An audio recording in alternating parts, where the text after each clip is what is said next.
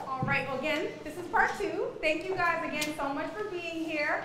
This is going to be our panel segment, where you're going to hear from alumni of the school, high school admissions experts. I'm going to go through each of their brief bio so you have an idea of who we're talking to. I'm going to ask about 10 to 12 questions, and then we'll open it up to the audience to actually be able to ask questions direct to the audience, direct to the panel, or to myself. Now, there's a quick thing. We do have a mic coming around in the audience, so just be mindful of where it is. Right now, we have Forrest over there. She's going to be holding our mic, so just kind of keep a lookout for where the mic is so that your voice can be heard, okay? All right, so we're going to first start off by introducing Chima Joseph. Chima is Brooklyn Tech graduate, class of '96. He's currently a senior relationship manager at Bank of America Merrill Lynch. He brings about 20 years of experience in the finance industry and has an MBA from Chicago Booth, okay? So fancy school, I'm just saying. He's passionate about addressing the diversity issue and building a talent pipeline into the finance industry. So we welcome you, Chima. Next, we have Carole Brown. She's also a graduate of Stuyvesant. She went to Fordham and Columbia, okay? She's also a mom of 2 Brooklyn Tech graduates. She's also a co-founding member of the Stuyvesant High School Black Alumni Diversity Initiative. She coordinates alumni outreach at schools and community organizations and has served as a Stuyvesant alumni rep in conversations with political officials. Now, when we first started doing this, we were out there hitting the pavement, reaching out to parents, and Carole was actually one of the folks that we met on the ground at all these events to make sure that parents were armed with the information. So we're super excited to have her with us today. Next, we have Christina Alphonso. She is also a Stuyvesant alum, class of 2001. She currently sits on the board of the directors for Stuyvesant High School Alumni Association since 2012 and serves as the chair of the Diversity Committee. She's also one of the founding members of Stui Prep, a program run by Stui to address the issue of underrepresented students getting into specialized high schools and specifically Stuyvesant High School. So this program gets you ready for the SHSAT as well, okay? She is one of our resident experts on the diversity issue facing Black and brown students in New York City. Thank you so much for being here. Next, we have Ms. Elissa Stein. She is the founder of High School 411. It is a high school admissions company that helps parents navigate this complex high school admissions process. She's been doing it for quite a few years now. Most importantly, she's a parent of 2 students currently in the public school system. She has been a PTA co-president. She has served on 4 executive boards and on 3 SLTs. Those are your school leadership teams. So this woman is engaged, she's knowledgeable, and she is our resident high school admissions expert. We're so excited to have you. We have 2 more for you. We have Ayo Akinkunmi. She is actually a part of the AdmissionSquad class of 2017, currently at the High School for Math, Science, and Engineering class of 2021, and she is thriving. She went through our program, and in only a few weeks, really, she was there for about a month and a half, she was able to score high enough to get into HSMSE, okay? She's going to provide her unique experience on how she got in. She also got into Columbia Secondary School, which is also in this district, okay? It's most important for me that I had her here on the panel because for this area, District 5 and 6, HSMSE is right in your backyard. And a lot of times we only hear about Stuyvesant, Bronx Science, and Brooklyn Tech, but know that you have a specialized high school located very close by to you. It partners with City College, so the children will have access to take college classes. So we're so grateful to have you here today. Yeah. Last but not least, we have Ms. Gabrielle Powell. She's been our intern for today, and she also helped us out over the summer. She is currently at Brooklyn Tech. She also worked with us in our program to get ready for the SHSAT. She is currently a thriving student at Tech. She sits on the board for the Black Student Union, and she is one of the most engaged students I've seen at Brooklyn Tech. So we talked about you can get into the school, but sometimes you don't always know how to be savvy enough to maximize the opportunity. Gabby is doing just that at Brooklyn Tech, so we're excited to have her with us here today. That was a mouthful. But these folks are very accomplished, so I wanted to do everyone justice. So we're going to jump into the questions. I'm going to direct questions to 1 to 2 of you guys, just in the interest of time, because we want to leave room for Q&A from the audience, okay? So our first question is, what is so special about getting an offer to a specialized high school? I'm going to direct that to Elissa and then Chima.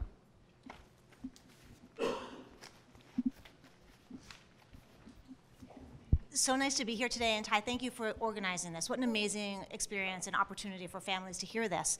The schools that my kids were at were Brooklyn Tech. I have a girl who is now a junior in college, and my son is graduating, so everything you were talking about for the college part is really important, because yes, Jack is going to this school that colleges across the country know about. He's graduating with 8 APs and terrific test scores and an opportunity at Brooklyn Tech, you know, as with all these schools, to do things that you don't have an opportunity to do at other places. One thing I'll say is, somebody who's working with families through the college process, is how wonderful it is to apply to specialized schools and have that other option.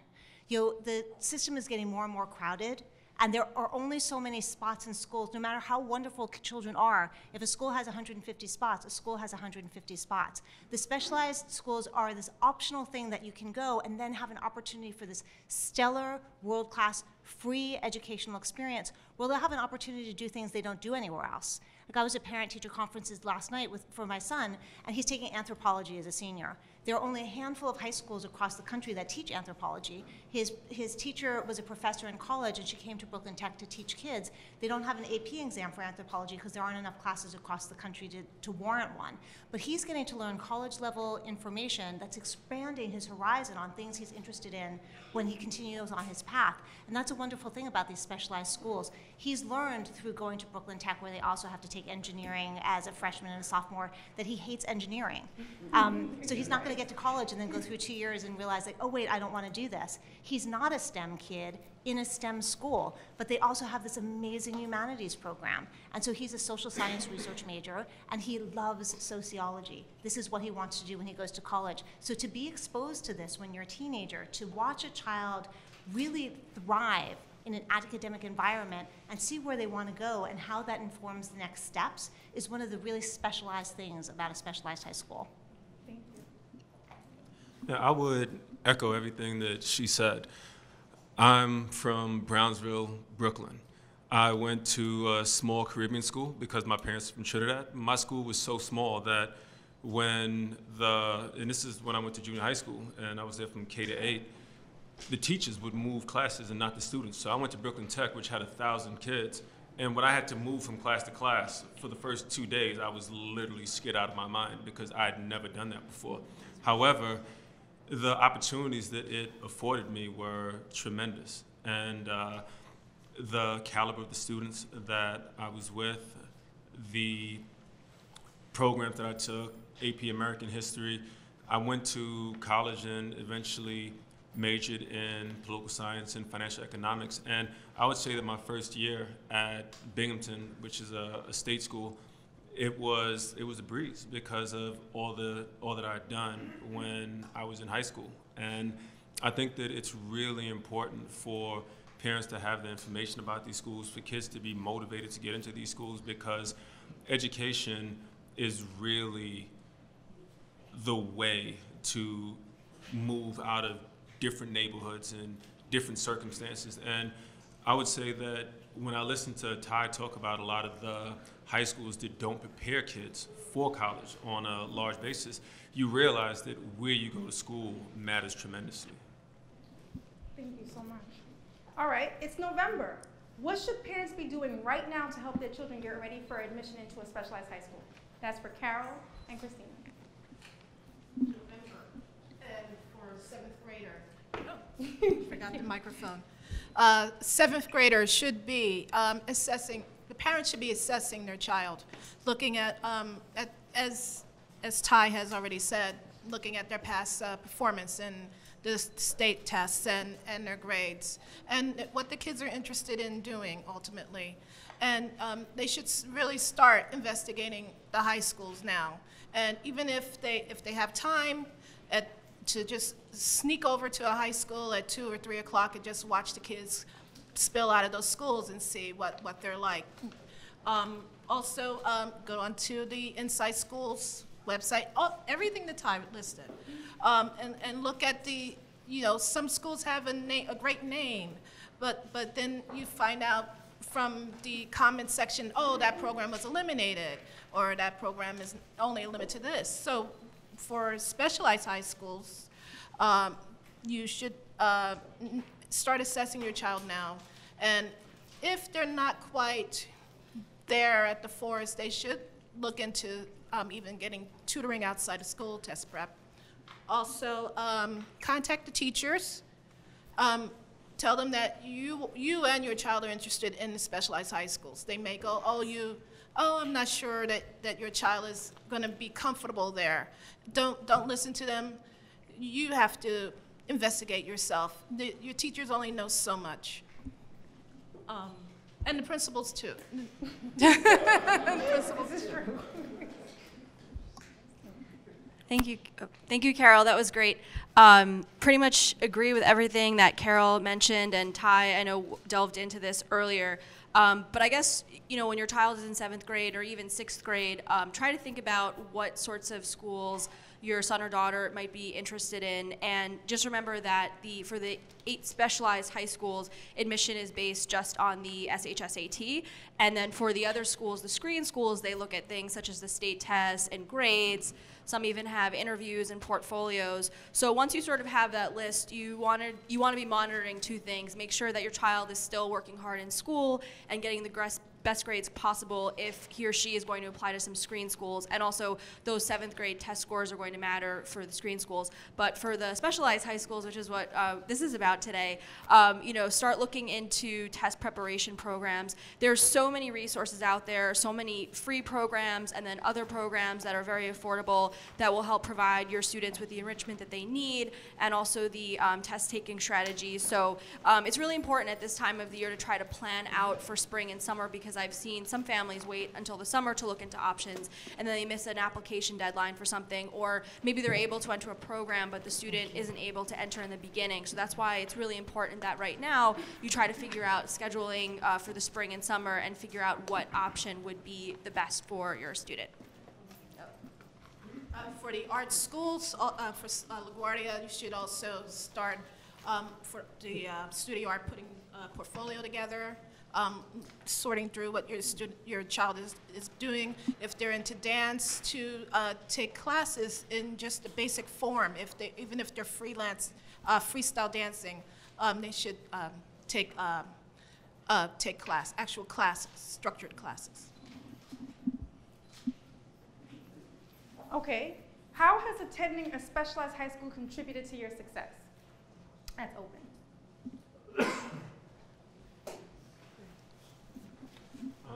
I would say, again, tremendously. So I went to Binghamton, and I'll be honest, I always listen to Ty, and I've come to this the second event that I've done, and all of the students on this panel were much better students than I was when I was in high school. I had, pretty good grades. I did well on the SATs, but I applied to, Harvard, and I applied to Binghamton, and I went to Binghamton, so clearly I didn't get into Harvard. And no, I know. Well, a number of my classmates did go to Harvard, and they do, But the point is that it taught me how to study, and even today, I continue to connect with my Brooklyn Tech classmates, and this is some 20-odd years into the future. I was just at an Afro Tech conference in San Francisco, which brings together a lot of the best tech minds in the African American and Latino community, and I bumped into 7 or 8 people who went to tech. And what you'll find is that everywhere you go in the United States, I can say that I went to Brooklyn Tech, or somebody can say I went to Stuyvesant, or somebody says I went to Bronx Science, and everybody says, oh yeah, we've heard about that school. And that type of brand name, it matters. And the thing about this game is that it's a game of, inches, right? And every little thing helps.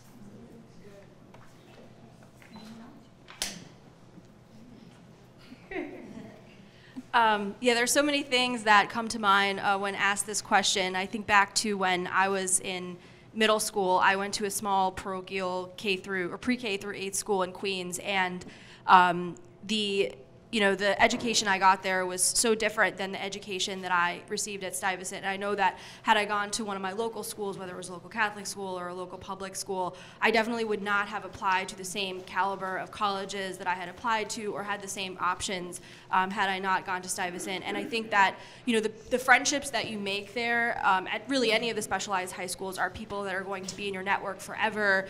There are people that you're going to stay in touch with, and they really constantly motivate you to do the best that you can and to keep pushing yourself all throughout life.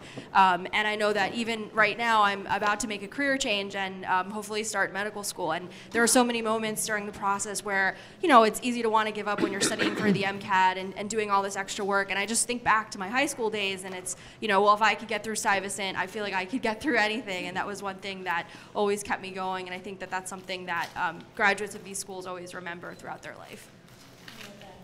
Really quickly, the parents of Morgan Mahir.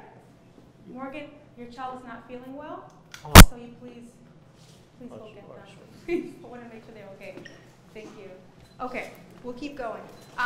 What distinguishes the High School of Math, Science, and Engineering from City College from other specialized high schools? We oftentimes only hear about Bronx Science, Brooklyn Tech, and Stuyvesant, right? So we have Io here who's going to actually give her firsthand experience. She's currently a sophomore at HSMSE, and she's going to help us to understand what unique resources and opportunities HSMSE can offer your child. Well, first off, one of the advantages is that First off, one of the advantages is that we're on a college campus, so you have access to libraries, facilities that you wouldn't have access to even at Stuyvesant or Brooklyn Tech. And also, we have programs, because we're a math, engineering, and science school. When you get to the 11th grade, you get to major in one of those subjects. And we have a program for science. It's the Mount Sinai Biomedical Program, and you get to spend half your day at Mount Sinai and shadow doctors and do research on medical ideas, and you learn so much and that you wouldn't learn at Stuyvesant and Brooklyn Tech. Not to say that they aren't amazing schools, but we definitely should hear more about all the other specialized high schools that have so much to offer to kids. And we tend to focus on only those schools, but there are other schools that many kids don't hear about, but they could have definitely gotten into if they had focused on them too. And I feel like HSMSE was a perfect school for me because Brooklyn Tech and Sty are so large, and that can be an advantage, but it can also be a detriment because it might be harder for people to focus on you and learn more about you. Whereas I have a small community where I know everyone and I can definitely see everyone around me. So, yeah. And Gabby, do you want to speak to Brooklyn Tech? Well, as she said, Brooklyn Tech is a very large school. In my grade alone, I have 1,500 kids. So in terms of getting one, it's a lot. I see some of my friends every 3 months. That's how big it is. But in terms of getting one-on-one attention, there are things such as office hours and other places where you can go to get one-on-one teacher attention after school. And in terms of my school, I really enjoy it. We have something called a major system, where basically once you're in 11th grade, you get to choose a major that you enjoy, and I'm in computer science. And through the computer science major, I get access to internships. Like during June, I'm going to be applying to get an internship at Con Edison coding. So different internships like that people, thank you, that people in college don't even get access to. I get access to in 11th grade, at 16 years old. So those are things that Brooklyn Tech can provide for you and your child. Awesome. All right. So, yes. Go ahead.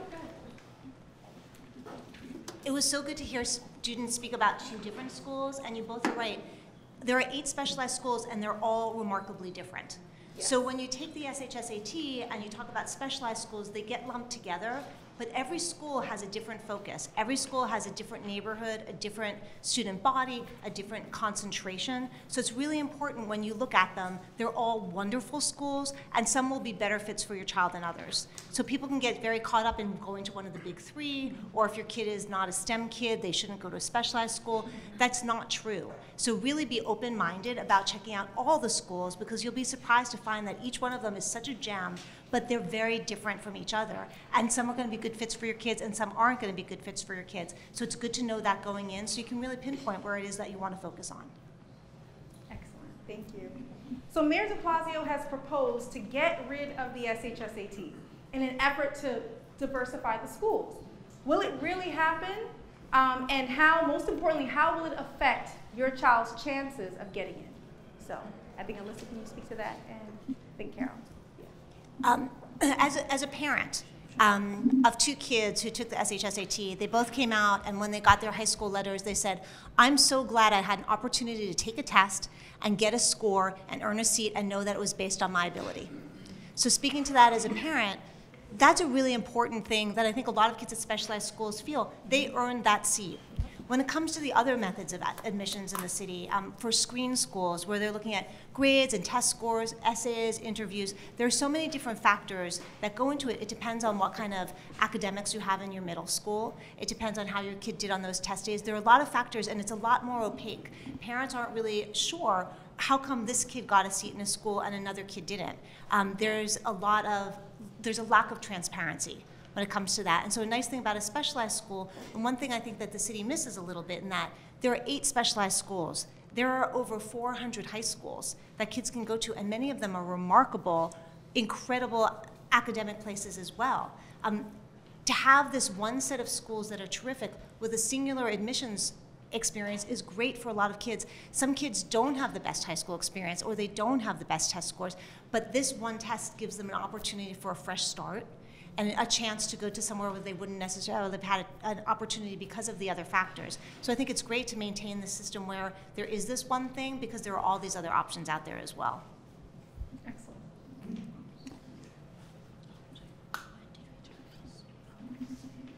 Okay, so the mayor is proposing changes to the admissions process to the specialized high schools. The proposal at the moment is to phase out the SHSAT, the specialized high schools test, and then turn it into a more holistic, as they call it, admissions criteria formula, but that won't affect anyone here. Next year, the students will all be taking the SHSAT, so you don't have to worry about that. So what is there a second part of the question? So, you know, what do you think about it? And if it were to happen, so the big thing is anyone here, this is not going to happen for at least 3 years. So anyone here with a 6th and 7th grader, you have to get ready for the test, okay? So just get that out of your mind. You got to take the test. I wanted to get that clear. Yeah. Now, if it were to happen, how would things change?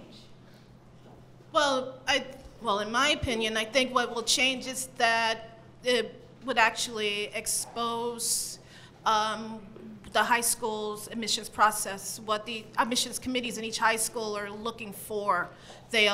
You'll actually see that they may be favoring certain middle schools because they know what courses those middle schools are offering. They'll know the rigor of those classes. They'll be ranking them. It may be transparent, but I'm not sure. They'll be, if they are really transparent about ranking these classes. Are they honors level? Are they truly honors level, or just have an H next to them because out of that whole entire middle school, that's the highest that these kids are getting. So it'll become more of a mystery, I think.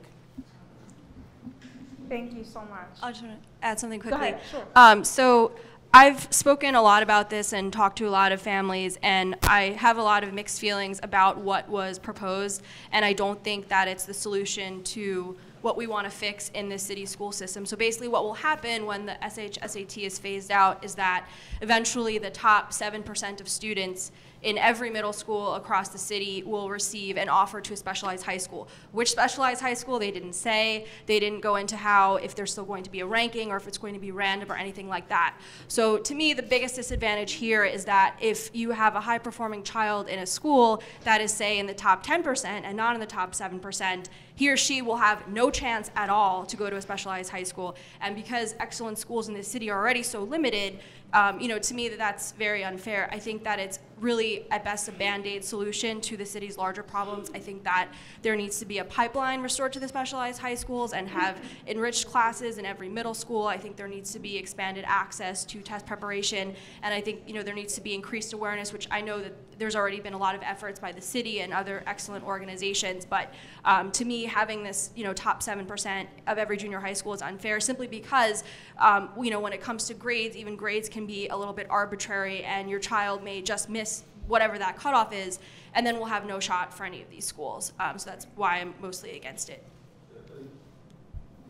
I'm going to take the contrarian view right now as somebody who went to school in Brownsville with a lot of friends who went to schools that were not very good. And frankly, I liken it to a Rubik's Cube. The majority of people in here will never be able to solve a Rubik's Cube. You look at it, and it's just incredibly complex. However, a Rubik's Cube is not hard to solve. And given the right tools and understanding the right algorithms, anybody, given 2 months, and that's not saying anybody because there are going to be some people who struggle with it anyway, right? But given the right amount of time, just about everybody in this room could learn to solve a Rubik's Cube. And that's how I feel about our kids. And that's why I'm passionate about what Ty is doing. Because what we're saying here is that intelligence is evenly distributed. And giving more children the opportunity to get into the types of settings that are going to allow them to excel, I think that we're going to find a lot of kids solving that Rubik's Cube that people didn't think could. And it's important.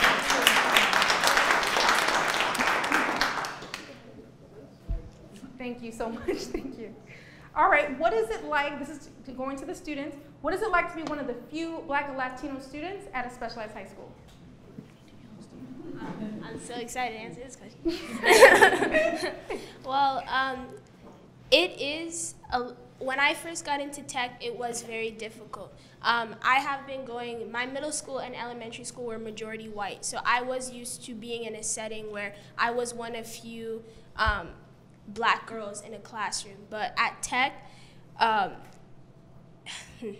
similar to my middle and elementary school, it was difficult to get used to it. People assume that if you've been in a space where you're constantly the only one, you're gonna get used to being the only one. But it's always very difficult. That's part of the reason why I joined BSU at my school. It's because it provides me with this space to be around other Black kids at my school that are academically, performing very well, that have the same push, have the same drive.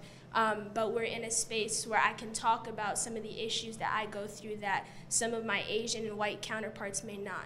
But overall, it is a school where your academics, are your primal focus. So nobody's gonna look at you specifically negative because you are Black or because you're the only one in a room. Somebody's gonna look at you and say, did you do well, in this class? Can you solve this problem? So it's really a school that, although you will be, if you are a Black student, you will most likely be, a small percentage of the school. It's not something that's extremely focused on. That's how I feel. Thank you. And Going to a school with a small Black population was definitely a big change because my middle school, I went to Lenox Academy, and it has a very large Caribbean population. It's like no white kids, barely any Latinos. So when I got there, it was definitely a huge shock. It was kind of difficult to get used to, but it's definitely not a detriment. You just have to work hard, and everybody will know that you belong there. It doesn't matter what race you are or anything. There are definitely kids who are kind of insensitive and will make some horrible jokes and make you feel uncomfortable. But at the end of the day, like she said, all that matters is your grades and the opportunities you get and what you do. So just focus on that and everything will be totally The diversity program at Stuyvesant. Yes. So what kind of activities are you doing to increase diversity at Stuyvesant? What kind of things do you do around the year that we should know about so that we can participate in to help increase diversity at Stuyvesant? Sure, that's a great question. So the Diversity Committee of the Alumni Association works closely with the Stuyvesant Black Alumni Diversity Initiative, which Carole is one of the founders.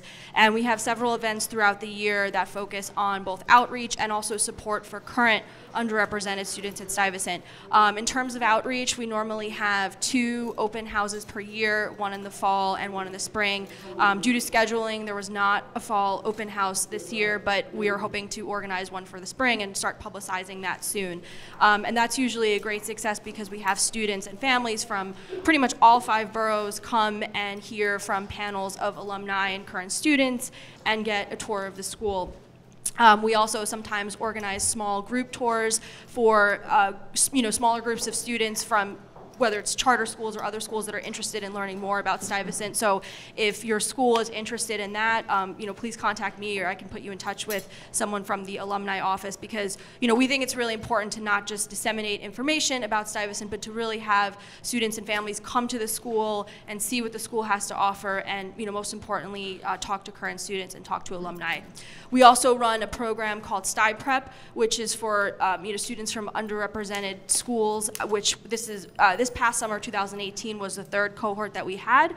We started the first summer partnering with one school in Brownsville, IS 392, and that program had about 30 students. And the last 2 years, we've expanded to 65 and 75 students, and we're hoping to expand even further and have students not only from Brooklyn, but we're really hoping to expand to other districts in Harlem, the Bronx, Upper Manhattan, and we'll do that through fundraising and outreach and such. But I would say those are the major outreach events, and we also really like to provide a lot of support for the students at the school. So anytime they have an event, we try to organize alumni speakers to come and meet with students and to speak at the events.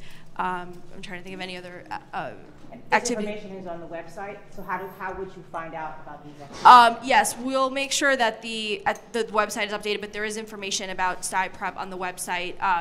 Yes, so you can just go to the website, but I'll make sure that we have other information that's more up to date. So. The Black Alumni Diversity Initiative, we have a Facebook page. We don't have a website. It's WHYSTUY, WHYSTUY. So that's the Facebook page. That we just basically disseminate information about this event, any mock exams coming up. We also talk about alumni, famous alumni from Stuyvesant. Also, if you want, we have a mailing list. If you want to subscribe to that, it's shsbadi@yahoo.com. So it's shsbadi@yahoo.com. And we also send out information periodically if we hear about scholarships coming up for test prep or any information from TIE or the other test prep companies that we are affiliated with. And just one more thing I forgot to mention, for students who do go to Stuyvesant, I think this is also started at some of the other specialized schools, there's a mentoring program that's run by the school and also with through the DOE where we partner students with alumni mentors, and that program has been very successful, and that also started, I believe, in fall of 2017, and this coming fall, no, actually started before that. Started the fall of 2016. So this coming year will be the 3rd cohort for that. Go ahead. I actually have a question for the young lady on the panel right here who went to Lennox Academy. And I wanted to ask, do you feel that the school prepared you at all for the test, or did you have to take the prep courses to be able to get to the school? Or do you feel that Lennox prepared you in a way that would be different? Lennox prepared me for the school, but not for the test, I'll be honest. Lennox was a great school in terms of trying to be studious and time management. It was very rigorous for me. However, for the test, I had to look elsewhere. And I actually got into the DREAM program.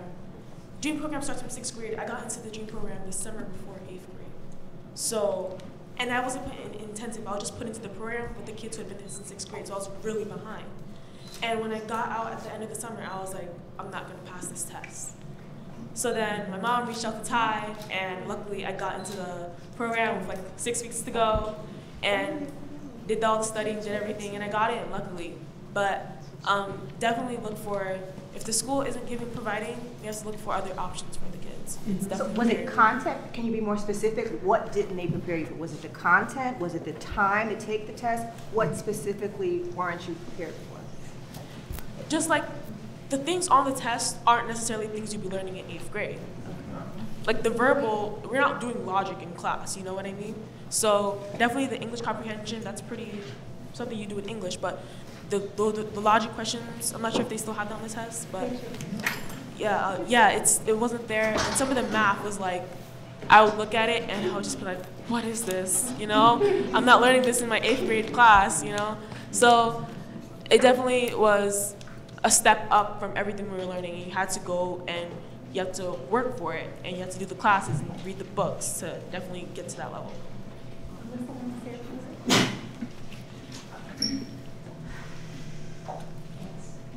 They changed the SHSAT 3 years ago. So they got rid of the logical reasoning section and the scrambled paragraphs that people might have heard about, so that's not on the test anymore. They made the test align more to the Common Core and for what kids are learning in school. So the ELA portion is more aligned to what they're getting in 7th grade and up to the beginning of 8th grade, but the math is not. So the math content on the test hasn't changed, and there's stuff on there that kids have not gotten to when they're at that point in 8th grade in October of 8th grade. So that's really specifically when you're talking about content on the test, you need to focus on the math part. But an important part of this is that the test, when you do a test prep program or do something on the outside, it's a long test. Kids aren't used to sitting for that long. It's a lot of material to deal with. So test prep practice makes an amazing difference when you take a test. The more you practice it, the more comfortable you are with the format, with sitting, with knowing how to, if you don't know an answer, how do you deal with it? How do you note things to go back to? My son was doing practice tests every week on his own because he wanted to do well, but he knew the more familiar he was with the structure of it, it would help. So that part is on the kid, but when it comes to math content, that's not taught in school yet, so you need to find that on the outside. Thank you. Other parents? I just want to point out that the difference between 30 years ago and now is that, for instance, Brooklyn Tech 30 years ago was 50% Black and Latino, 40% Black, if I recall correctly, from my friends who went there. The difference is that there's been a decrease in the gifted and talented classrooms in District 5 and 6, and in District 13, where I grew up in Fort Greene, the gifted and talented, they called it SP, Special Progress class, that I went to no longer exists in that junior high school. The performance of the students in that junior high school now are not as good as it was when I was there. So there was a big change in that the gifted and talented classes were condensed to the 7 that you see are the citywide, and then there were some districts that continued the program on their own, and now there are districts that are trying to bring them back. But it's, you have to look at the models of the schools that are really doing it well now and getting the kids in, and that's how. And if you're not in the gifted and talent program, you have to get tutoring on the outside or just enrich yourself. Like I used to teach myself, even though I was in the gifted and talented class. My mother was going to college while I was in middle school, and I would sneak and look at her algebra books anyway. So, I mean, it's the curiosity and encouraging your child to go beyond whatever they're being exposed to in their current middle school. Knows very little about what's about to happen. Just basically, yeah. And he's in an independent school, and I want to make sure that we look at all different options, right? And so you know, I just told him about the test on Thursday, and he, pretty compliant kid, and he said, sure, Dad, let's go. He missed the basketball practice today, which is a big deal for him, but he, you know, he was like, let's do it. On the way here, so this is going back to the panel, on the way here, he said to me, you know, Daddy, I've been talking to some of my friends lately, and they say that if you go to first he said, what's a specialized school? And I said, you know, I explained to him what he was and the different schools, and then he said, well, what I've heard my friends say is that you only learn one thing when you go to these schools.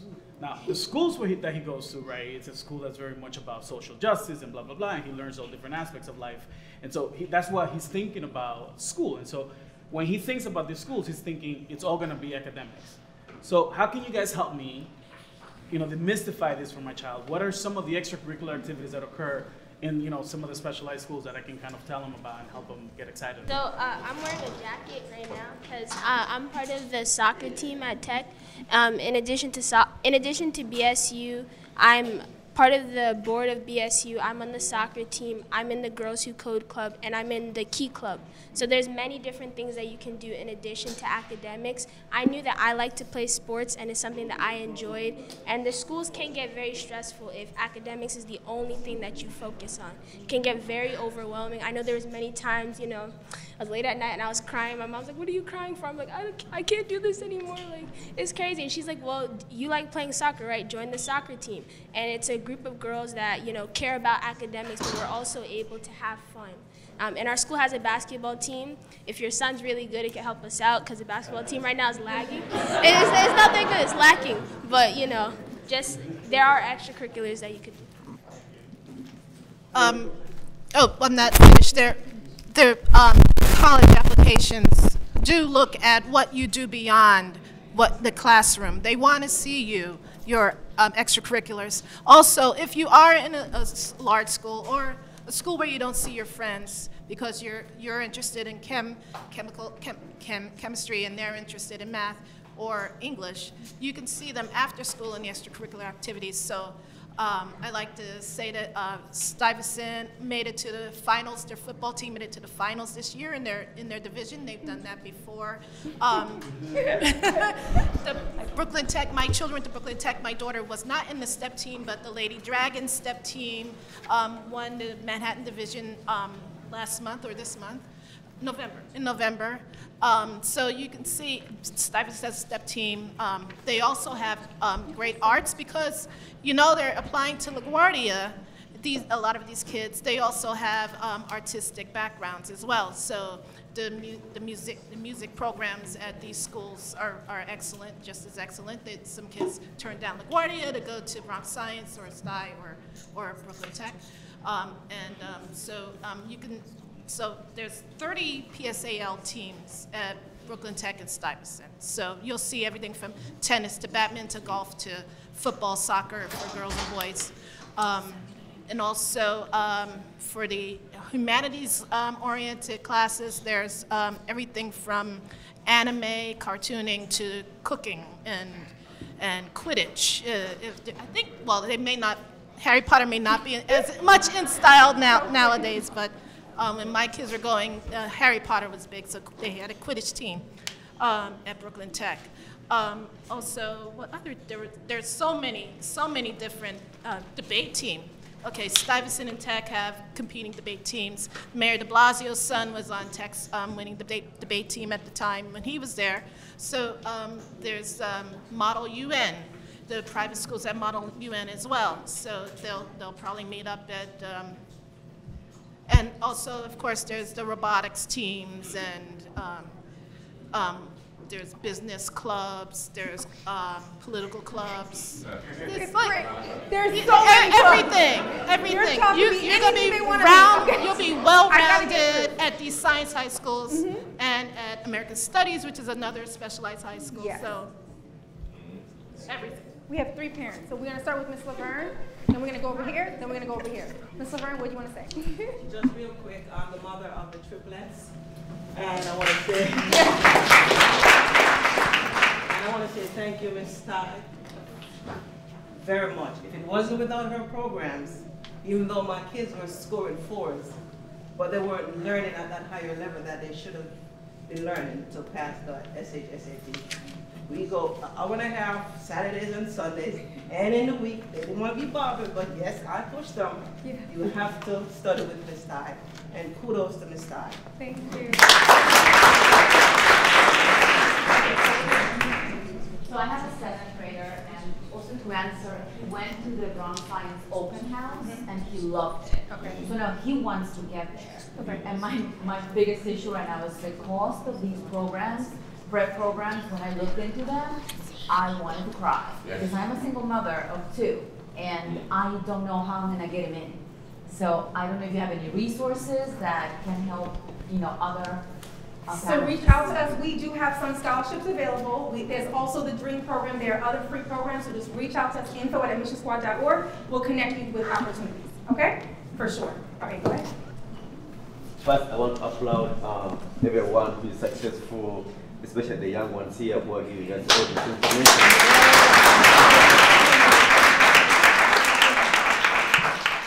However, I wanted to give us a little bit of light in the way you are prepped in schools, how you view your schools, the administration, the policies, whether they are very helpful to the rest of the kids who have not been successful. Because I have this example of my son been doing very well in 4th grade, getting 4s. When he went in 5th grade, the first semester, he got a 1 mark. He always gets 100s, 90s, and so forth. He got a 1. So I had to call the school. I went to the school. I tried to ask about who is teaching my child. Try to find out the experience the teacher has. The teacher was the first grader. She joined the school as an assistant, teacher's assistant. Then she taught 1st grade. The 5th grade teacher left, and they brought her from 1st grade to teach 5th grade. I called the teacher. I spoke to the teacher at length. After 10 minutes, I realized the teacher doesn't have experience to teach 5th graders. It's like, oh, it's a short semester. We have to do this, we have to do that. So I called the principal. I reached out to the principal. I went face to face. She told me we are trying our best. So she's like, hey, she's learning on the job at the expense. That's right. Yeah, that's right. So what's your question to the panel? My question is, give us some light what you went through so that we parents can also try to pinpoint the inadequacies in the policies in the school, the teachers, so that we can also confront them to prep our kids. Because I told them that you subjecting our kids to a teacher learning on the job is going to cause our children not going to specialized high schools. Because if kids start getting like a 3s, so at one point gets a 4, and then the next time gets 1, a 2, that means that there's no proper preparation, no consistency. So it's like a waste of time. We can be doing all this. We can bring them to this program. But once the damage is already done, it's done. I think Elissa would be the best for this because she's been extremely engaged as a parent. And then Carole, if you had anything else to offer. But there's ways that as parents we can get involved. Go ahead. I'll quickly say, be involved with teachers from the beginning. I went to parent-teacher conferences last night. My son said, you don't need to go. I'm a senior. There's nothing you can learn. I said, no.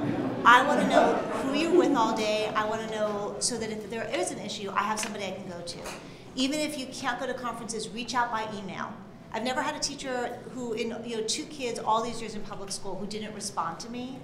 If you have a problem with a teacher and you can't get it resolved, go up a level.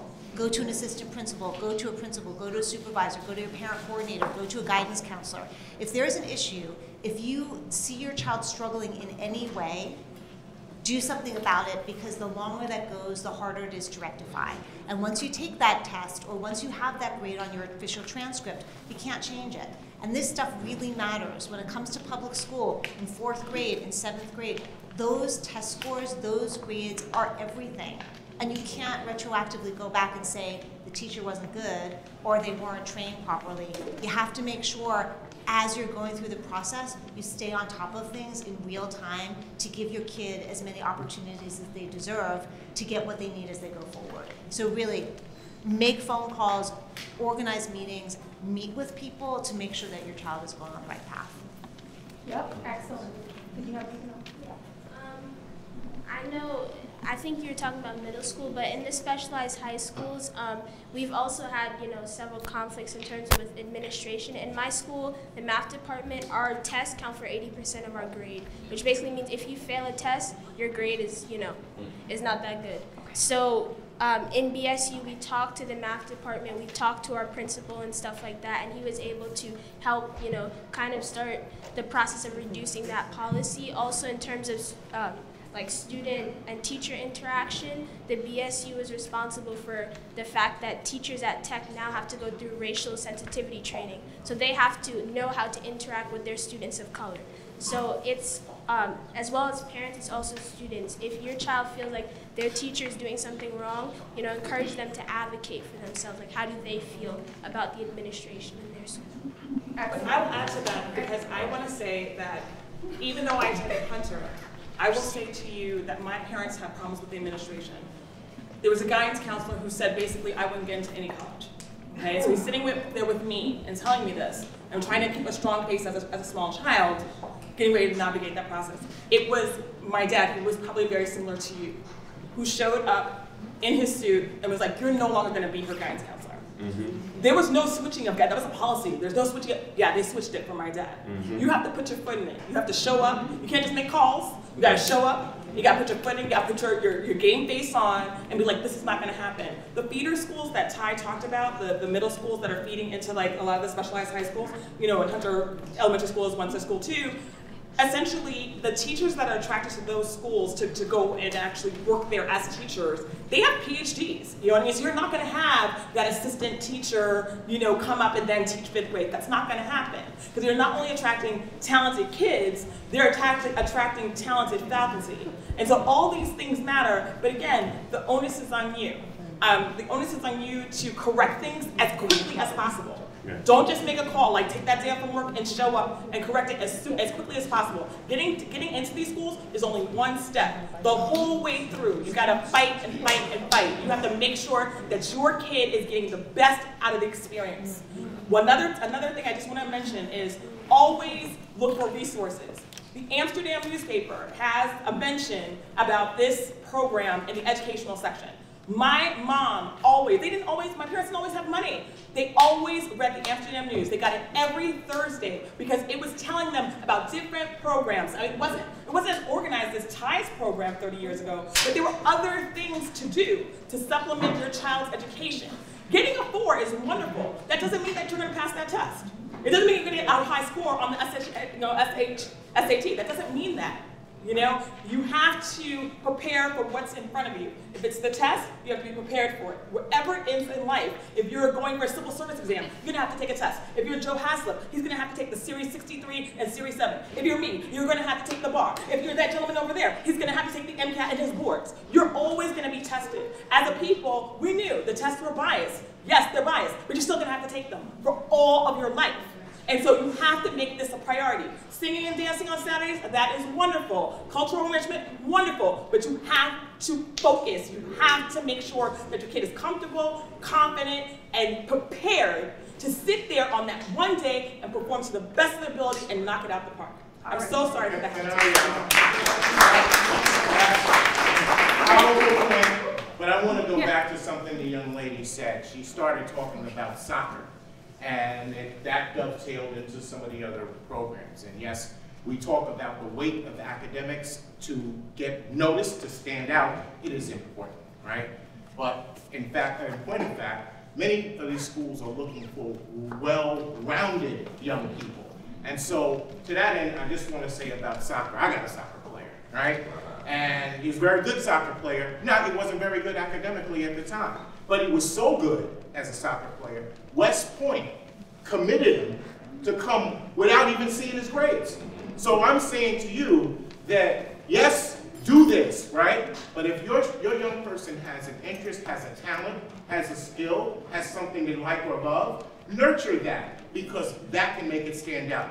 Closing with this.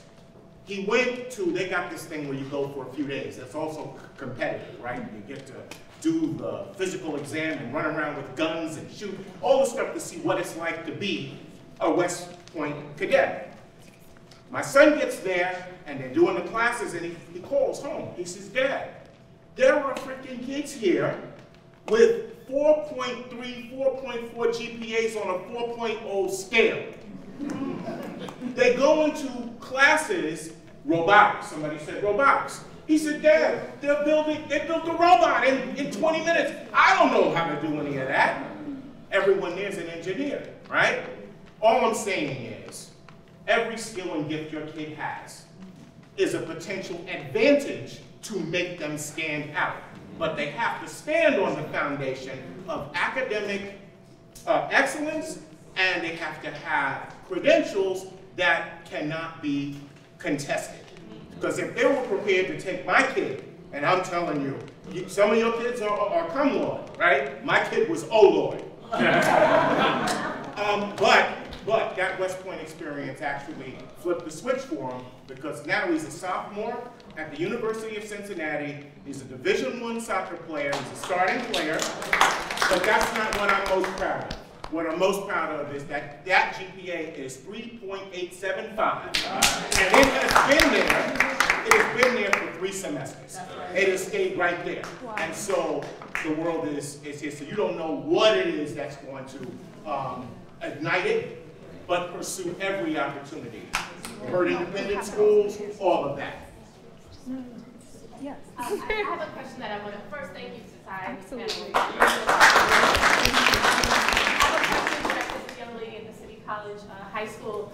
Obviously, very strong math and science curriculum, and known for that. I'm wondering, for a child that comes in that is very strong and passionate about math and science, but maybe not as much in the humanities, will they feel overwhelmed by the curriculum there, or do you feel like they will have an opportunity to succeed if they don't come in as strong? As strong in humanities? In humanities, or as interested or as strong in humanities. I don't know about that part of their curriculum. I do not believe that they'll be stressed, because I'm also at first I was a humanities kid, but as I got to middle school, I was a STEM kid. So coming into being a STEM kid, and then I started hating humanities, even though I love to read. I always have a book with me. I hate humanities. So I thought I would struggle. But honestly, the way it works in freshman year is that the first semester is grammar. So you're not really doing books, you're just getting back to the basics, like little sentences, learning how to write again. And it's actually really helpful in the foundation of writing essays, writing paragraphs, so you build up to that point so you won't feel as stressed. And then in second semester, you start reading short stories, you start writing little paragraphs to longer essays. And now I wrote my first essay this year, and I'm a sophomore.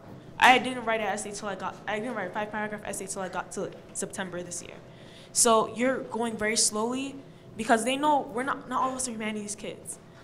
Most of us prefer STEM, but we're still good at humanities, and they make sure that we can do it, no matter what. That's awesome. Does that answer your question? Okay, any other questions for the panel? So we're good. Okay. Huh? When do we get the results? Great question. So we're going to start to wrap it up. So you guys are like, thank you guys so much. Thank you guys so much for being here. Did you guys have any final remarks? We're good? We're good? Okay, thank you guys so much. I appreciate it. Okay, so some general housekeeping, and then I'll turn it over to you guys. So they took the exam today. We're sending it off to the company. They should get it back to us at the latest 1 week, but it should be sooner than that, okay? So as long as we have your email address on file, we can get your child's exam results back. You guys saw the cutoff scores, so it's also going to be, kind of in the email. You're going to see what the cutoff scores and what your child has scored and what your next steps need to be, okay? There's a lot of information that you learned today. Please feel free to stay in touch. Also, please feel free to join our mailing list to learn about our future events. We were looking to do this event in all 5 boroughs, and more frequently even in the District 5 and District 6 area. We also would encourage your support. If you found value, please support us online by donating to help us continue to make this happen for the community. And again, if you have an interest in one of our program offerings, go ahead and sign up on our website at AdmissionSquad.org. We thank you so much for the opportunity to host you today. Okay?